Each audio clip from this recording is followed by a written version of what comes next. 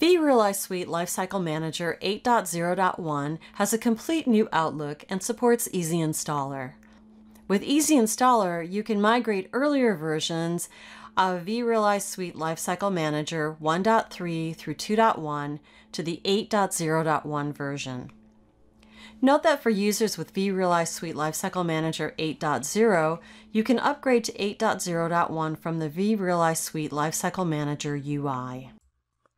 The migration workflow involves easy steps, starting from installing the ISO file and deploying with vRealize Suite Lifecycle Manager inputs.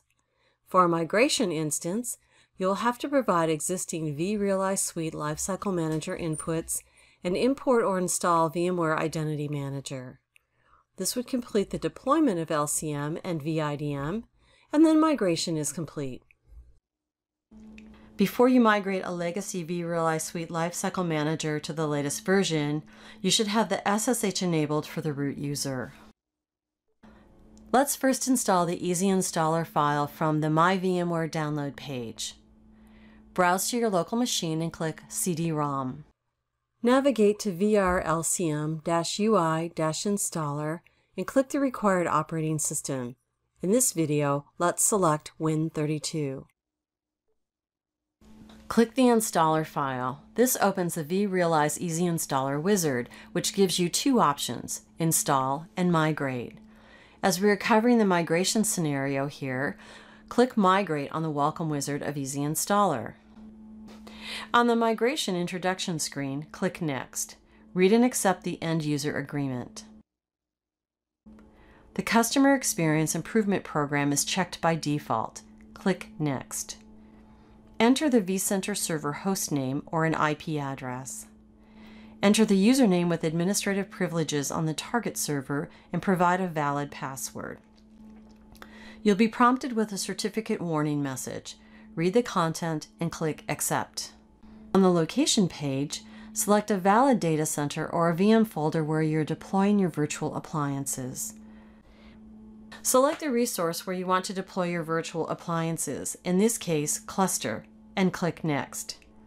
Select a data store. The Enable Thin Disk mode is selected by default. Click Next.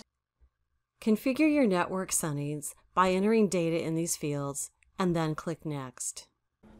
On the Password Configuration wizard, set the password for all products.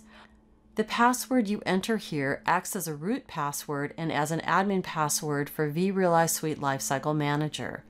Click Next. The VIDM credentials are only applicable for a new installation of VIDM. To configure Lifecycle Manager, enter the virtual machine name of the vRealize LCM appliance, IP address, and host name. Click Next. Enter the migration details of the older version of vRealize Suite Lifecycle Manager's hostname, admin username, and password. Enter the root SSH password. Click Next. If you have selected to install a new VMware Identity Manager, then you have to configure a new instance. Enter virtual machine name, the IP address, host name, and default configuration admin, and click Next. Read the summary and click Submit. After you submit the changes, you can view the progress of your installation or migration here. Once the action is completed, click on this URL or copy and paste it onto a new browser. Enter the LCM user credentials to access the Lifecycle Manager UI. For more information on vRealize Suite Lifecycle Manager, go to docs.vmware.com.